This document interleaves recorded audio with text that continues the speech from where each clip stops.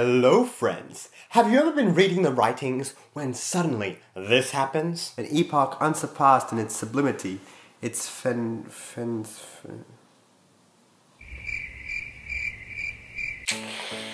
Yeah. Those situations can be kind of awkward.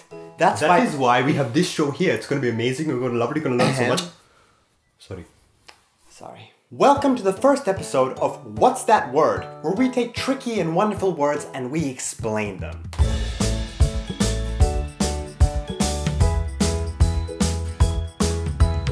Today we'll be talking about 95 words which you may encounter in the Baha'i Writings. Just kidding, we'll do 5.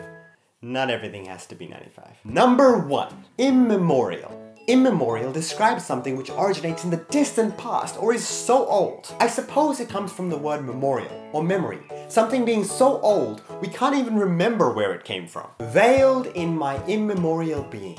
Number 2. Invoke. To invoke is to call on something in prayer.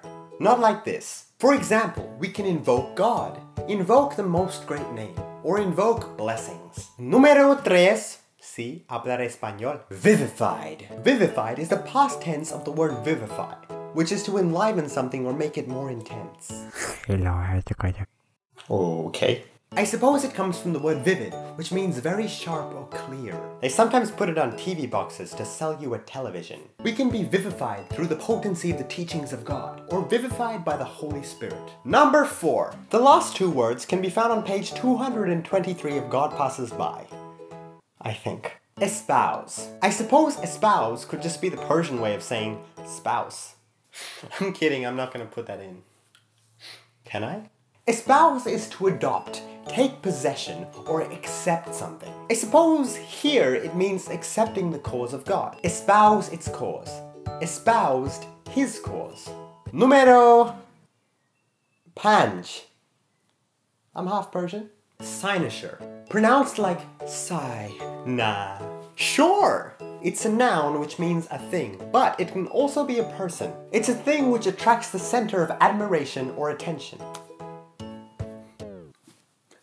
I'm humble.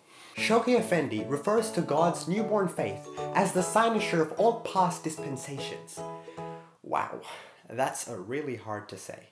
Well, that's all for this episode of What's That Word? Hopefully next time you come across these words you'll know what they mean and be able to say them. Until next time, feel free to head over to the Baha'i Blog YouTube channel, check out other episodes, and don't forget to hit subscribe. Khadafez. I'm half Persian.